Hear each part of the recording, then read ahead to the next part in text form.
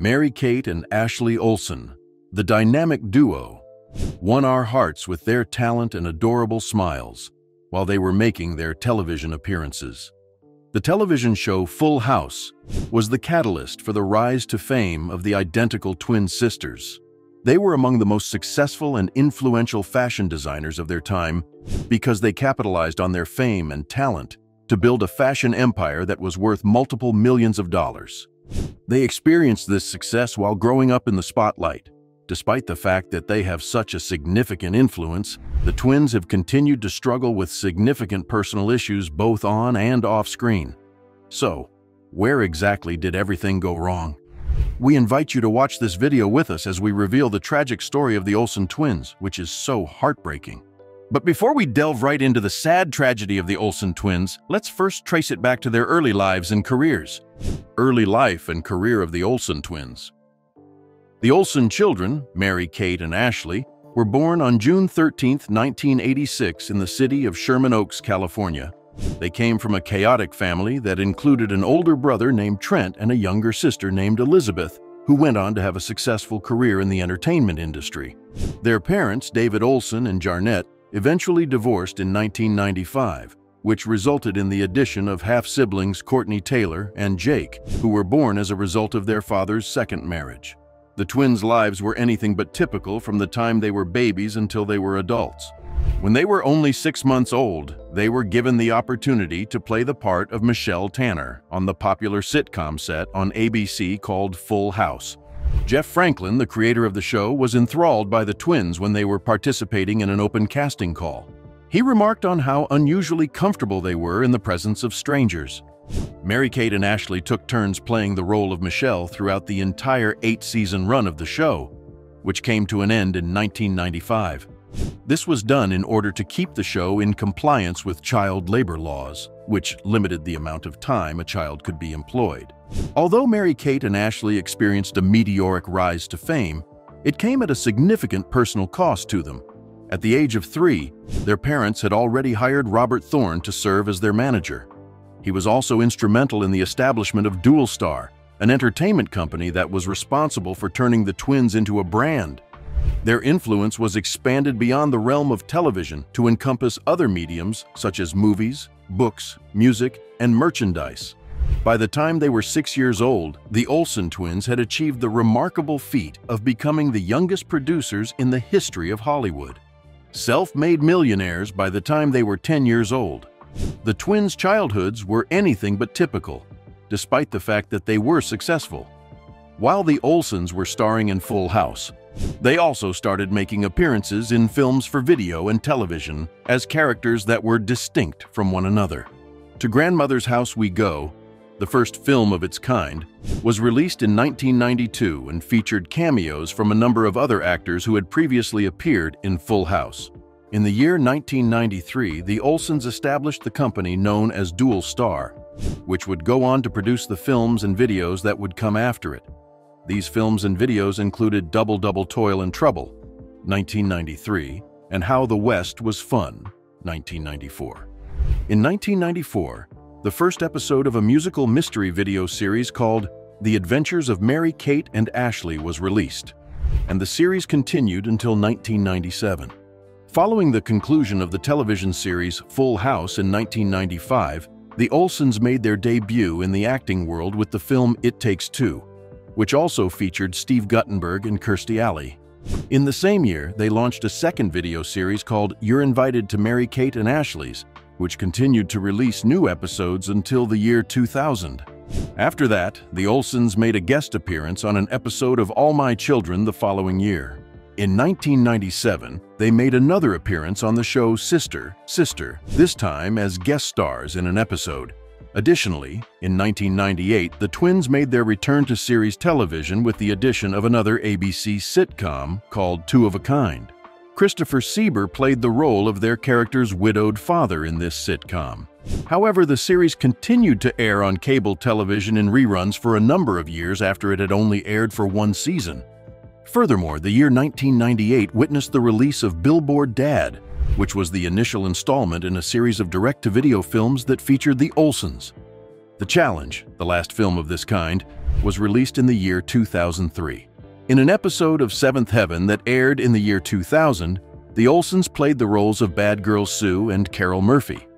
So Little Time, a live-action sitcom that was initially broadcast on Fox Family but was subsequently rebranded as ABC Family, and Mary-Kate and Ashley in Action, an animated series that aired on ABC's Saturday mornings, were the two new shows that they starred in the following year. Despite the fact that Mary-Kate was nominated for a Daytime Emmy for her performance in So Little Time, both shows were canceled after only one season. Early in 2004, the Olsens provided their voices for cameo roles in an episode of The Simpsons. In this episode, they narrated Marge's book on tape, which was titled The Harpooned Heart. In addition, they starred in their second feature film, New York Minute, which was also their final film together and Ashley's last acting role. Both of these films were released in the same year. Both in film and on television, Mary-Kate continued her acting career. Up until the year 2000, they had a fan club that was called Mary-Kate and Ashley's Fun Club. Members of the club were able to purchase collectibles and photographs. The fan club magazine Our Funzine, a collectibles catalog that included items such as t-shirts, posters, and keyrings, as well as surprise gifts such as keyrings or book excerpts, lyric sheets to their songs, a school folder, a membership card, a full-sized poster, 2 black and white photographs, one of each girl, and a color photograph with reprint autographs were included free of charge with each subscription. Up until the year 1998, advertisements for this club were placed at the beginning of their films. In the late 1990s and early 2000s, Mary-Kate and Ashley were extremely well-liked by students in the preteen age range. A large number of products, including movies, clothing, shoes, purses, hats, books, CDs, fragrances and makeup, magazines, video and board games, dolls, posters, calendars, and even telephones and CD players were sold under their brand. The majority of their products were aimed at the tween demographic. In the years 2000 to 2005, Mattel produced fashion dolls based on the Mary-Kate and Ashley brand, complete with outfits and accessory packs. What did the sisters' lives consist of, particularly when they were not being filmed, and what kind of tragedy did they have to deal with? To find out, continue to watch here. The life of the twins, secretly hidden from the public eye. The transition from Full House to life after the show was not only about leaving a beloved show, but it also involved navigating the disintegration of a family. Due to the fact that their parents, Dave and Jarnette Olsen, divorced in 1995, the twins' previously established sense of stability was shattered. This was not a typical breakup. Rather, it occurred at the same time as the conclusion of the television show Full House and the dissolution of the very empire that had made them famous all over the world. Even prior to his departure from the mortgage industry for Hollywood, their father, Dave, had already begun a romantic relationship with Mackenzie, a colleague from his time working in the industry. Having an affair was the cause of the breakup with Jarrett. Dave tied the knot with Mackenzie a mere month after the news of the divorce became public. Within the family, there was a whirlwind that caused division. It was a decision that spoke volumes about the emotional rift between Ashley and Mary-Kate, that Ashley chose to skip the wedding in order to stay with her mother while Mary-Kate attended. In an effort to maintain his composure, Dave stated that the girls were doing well, but Jarnette chose to keep her feelings to herself. In spite of the chaos that was occurring at home, the twins made an effort to maintain a sense of normalcy. In an interview that took place in 1996, Mary-Kate mentioned that she and her siblings attended school, played with their friends, and had sleepovers. They were students at Campbell Hall Episcopal School, a private institution located in Studio City that fostered an environment that fostered inquisitiveness and self-discovery. But let's face it, their lives were anything but typical under any circumstances. They prioritized their careers above all else. How would you feel if you had to miss your senior prom because you were required to host Saturday Night Live? Indeed, that is precisely what took place. They were not promoting their film New York Minute by riding in limousines or wearing elaborate dresses. Rather, they were promoting the film. They even made a joke about it during their Sunday Night Live monologue. The Olsen sisters, Mary-Kate and Ashley, did not have an easy time growing up famous. While they were in the process of maturing into adults, they were frequently confronted with difficulties and challenges. What kinds of challenges did they face, and how did they manage to overcome them? Well, let's find out. Adulthood is a difficult time for him. During their childhood, Mary-Kate and Ashley Olsen encountered a number of obstacles, particularly following the divorce of their parents and the pressures that come with fame. Over the course of the early 2000s, Mary-Kate was plagued by serious health problems, including rumors that circulated about her health circumstances. An eating disorder was the reason she checked herself into a rehabilitation center before she turned 18 years old. Her father and therapist intervened because they were concerned for her life. Despite her best efforts to keep her struggles a secret, they were brought to light when the twins made an appearance on the show hosted by Oprah Winfrey. The situation became more difficult as a result of Oprah's persistent questioning about the rumors. Mary-Kate, who is known for being able to conceal her pain effectively, had an interview in 2008 in which she discussed her anorexia. She admitted that it was difficult for her to seek help and to be honest with herself. A combination of Mary-Kate's extreme thinness and the image of a partying person that the media portrays led to the spread of rumors that she was addicted to cocaine. It was even brought up on Saturday Night Live, where the twins made a joke about it by shouting, "You're so skinny, eat a sandwich." On the other hand, the truth was quite grave. Due to the fact that Mary-Kate's parents were still her legal guardians, she had very little control over her treatment when she was 17 years old. In the midst of her personal struggles, she decided to pursue outpatient treatment during her first semester at New York University. However, this plan also failed to materialize. Over the course of her life, Ashley Olsen has also been confronted with significant health challenges. A diagnosis of late-stage Lyme disease was made for her in the year 2015. Which made it difficult for her to work and kept her away from the mainstream media. A difficult time that highlighted her resiliency was marked by the fact that the disease caused her to appear exhausted and frequently in a depressed state of mind. As a result of a problematic plastic surgery procedure, Ashley experienced yet another serious health scare in the year 2016. As a consequence of the procedure, necrosis occurred, which led to swelling, bruising, and discoloration of her frontal region. It was necessary to administer intensive oxygen therapy in order to treat the condition, and as a result, she was profoundly affected by the experience. Ashley continues to be open to future procedures, albeit with a greater degree of caution in her decision-making, despite the trauma she has experienced. This was just the beginning of the challenges that the twins would face in the future, as time was getting closer. At least while they were attending college, it would appear that life did not treat them fairly. Can you tell me about the twins' experiences in college? Have they been able to lead a life that is typical? In the following moments, we will reveal these specifics. The college life experiences of the Olsen twins. Mary-Kate and Ashley Olsen looked forward to beginning their college careers at New York University in September of 2004. They made an investment in a penthouse in the West Village that was worth $7.3 million, but they never moved in because they chose to avoid the typical dorm life. As soon as it became public knowledge that Mary-Kate, in particular, was skipping classes, their hopes of attending college were quickly dashed. It was speculated that she might enroll in an independent study program in order to maintain a healthy balance between her life in New York City and Los Angeles. After some time, Mary-Kate decided to take a leave of absence, which led to speculation that she might go back to treatment for her eating disorder, despite the fact that she already had a solid support system in place. Soon after, Ashley did the same thing, as she felt that the pressures of their fame made it unsafe for her to continue her education. In 2007, Spencer Pratt, who is known for his role on The Hills, revealed that he had made $50,000 by selling a photograph of Mary-Kate drinking at a party. This led to a feud between the two of them, during which Pratt made hurtful comments about Mary-Kate.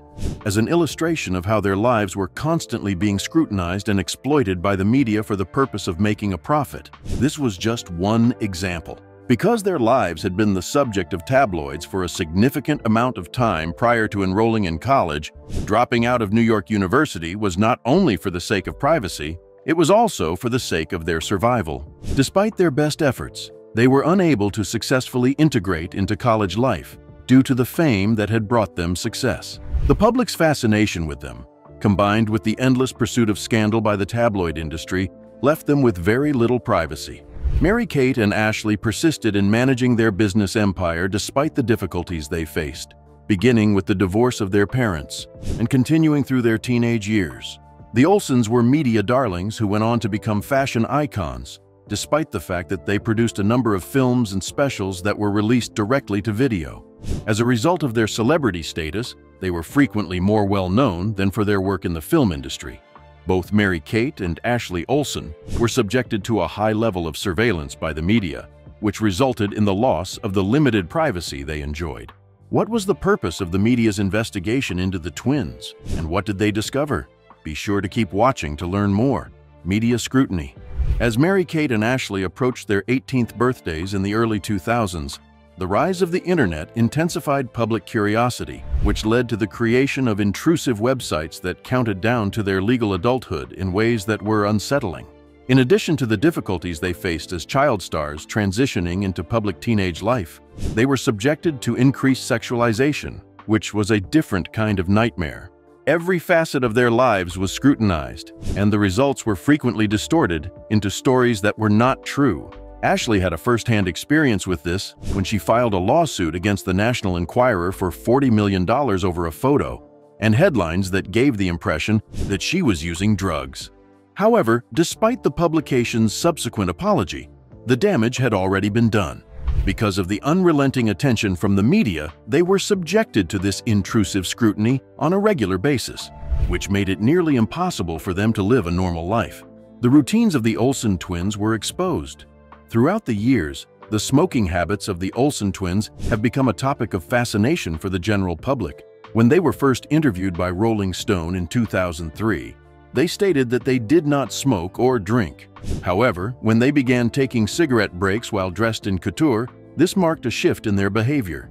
It is possible that the media became obsessed with this habit, which contributed to the mystique surrounding them, as smoking together became a rare glimpse into their private bond. In spite of the fact that they were no longer in the public eye, these photographs of them as they remained cool and detached, always smoking, remained. This sentiment was captured by Rachel Handler of Vulture, who questioned the reason why photographs of the twins smoking seemed to make them feel strangely comforted. A more critical stance was taken by Life and Style, which concluded that their smoking was connected to their appearance. Even though page 6 described the bowls of cigarettes that were present at Mary-Kate's wedding, which gave the impression that their habit was almost defiant, and a small act of defiance against the unrelenting scrutiny, it also gave a hint about the stress and pressure that they were under. It was clear that Mary-Kate was dedicated to smoking, even to the point of putting her professional reputation at risk at times. This exemplifies their addiction despite the hectic pace of their individual lives. As the twins progressed through their careers, how did they handle their romantic relationships? Well, let's find out. Relationships, marriages, and divorce. From the artist Nate Lohman to Max Winkler, the son of actor Henry Winkler, and up until her ex-husband Olivier Sarkozy, Mary-Kate Olsen's romantic life has always been a source of fascination or curiosity. Nevertheless, one rumored romance stands out due to the tragic way in which it ended. Rumors began to circulate in 2008 regarding Mary-Kate's possible romantic involvement with the actor Heath Ledger. Reports indicate that they had been dating in a casual capacity for approximately 3 months, during which time they took pleasure in each other's company and shared a passion for Marlboro Reds. Their relationship was significant in Mary-Kate's life, despite the fact that it was only brief. Heath Ledger was discovered unresponsive in his flat, which left the entire world in a state of silence. According to the New York Times, Diana Wolosson, the masseuse who was responsible for discovering Ledger, telephoned Mary-Kate on 2 separate occasions before dialing 911. Mary-Kate, who was in California at the time, declared that she would dispatch her personal security to provide assistance. This event brought to light the sense of intimacy that existed between them. In the event that Ledger did not respond, Wolosson dialed 911 and made an attempt to bring him back to life. Unfortunately, it was already too late. A shadow was cast over Mary-Kate after it was determined that Ledger's death was the result of an accidental overdose of medicines prescribed by a doctor. It was reported that Mary-Kate refused to cooperate with investigators after the death of Ledger, despite the fact that she would not be protected from any future prosecution. The eventual decision to drop the case was made because there were not enough viable targets for the investigation. In October of 2017, Ashley Olsen started a relationship with the artist Louis Eisner. Eisner is the son of Eric Eisner, who was a philanthropist and a former president of the Geffen Company. Eric Eisner was also the founder of the Young Eisner Scholars Educational Program. Olsen was spotted wearing a ring in July 2019, which sparked speculation that she was engaged to be married. On December 28, 2022, they exchanged their vows in Bel Air, Los Angeles, and 5 years later, in 2023, they became parents to a son.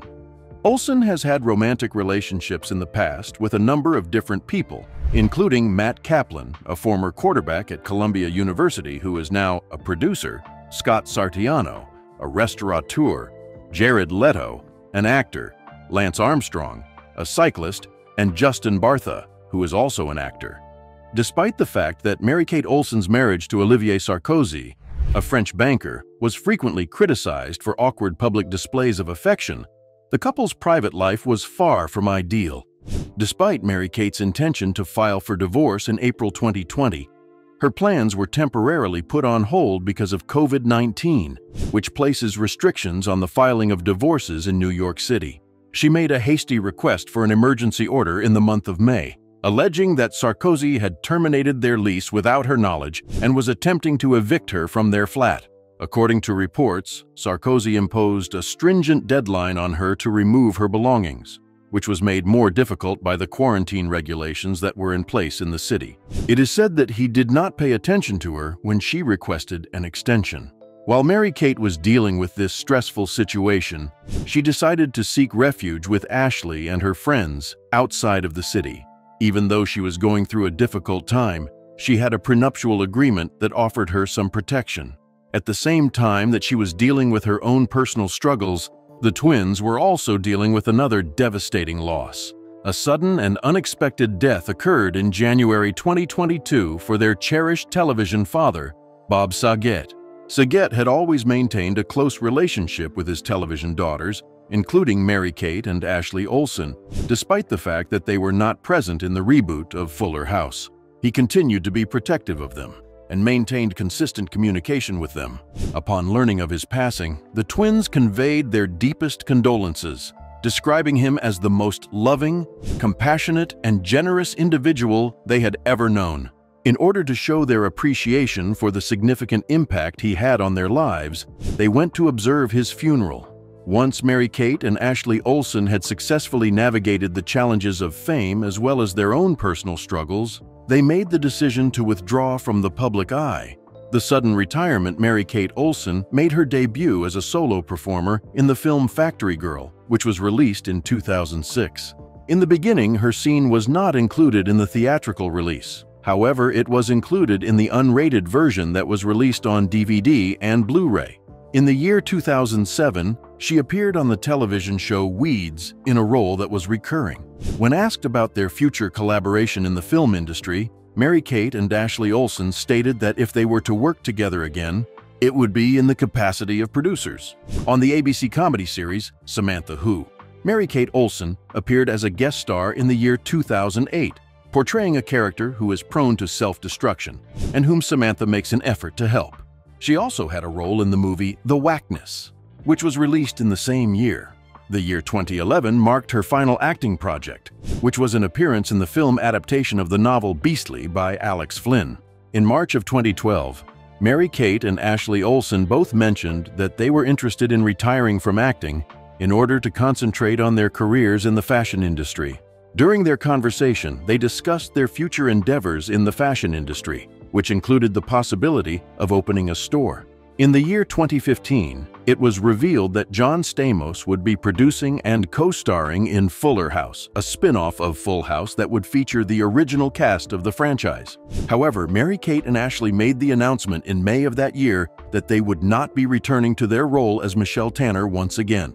1 month prior, Nickelodeon had successfully acquired the rights to the video library belonging to the twins. However, what drove them to make such a choice in the first place?